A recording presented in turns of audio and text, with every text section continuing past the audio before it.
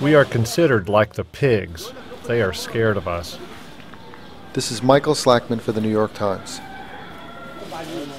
Siman Tawfiq Khali makes his home and his living in the squalid corner of Cairo. He's a member of a group called the Zabaleens, about 400,000 Christians who gather Cairo's waste each day. They separate out the food waste and feed it to their pigs. I go at 6 in the morning and collect the garbage bags from the buildings and homes. This is our job and means of living. If we had another job, we would get rid of this one. And in a controversial move, the government said it was culling the country's entire pig population in reaction to the global swine flu epidemic. This despite the fact that not a single pig has tested positive, and there has not been one case of swine flu in Egypt. As Christians in a country dominated by a Muslim majority, the Zabaleens live on its fringes. Now they worry that the government is going to take away their way of life.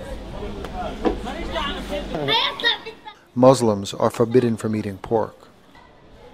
Butchers like Metwali Al-Fashi are also impacted.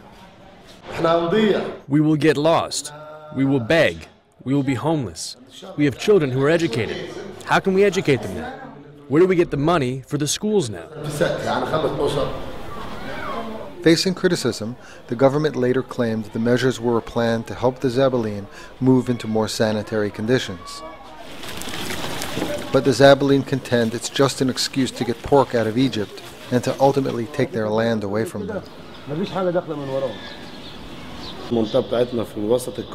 Our area is in the heart of Cairo. As you go up, as I showed you, you can see the pyramids, the tower. You can see all of Cairo, the citadel, Al-Azhar. They want to do like a tourist resort.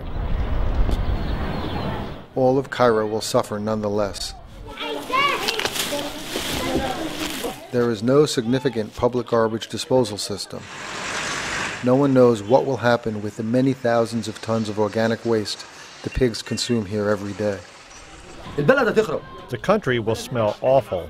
All these streets here will be full of garbage bags. The Zabaleens do not object to an improved standard of living. They just don't want their current livelihood wrenched away. Where will I work now?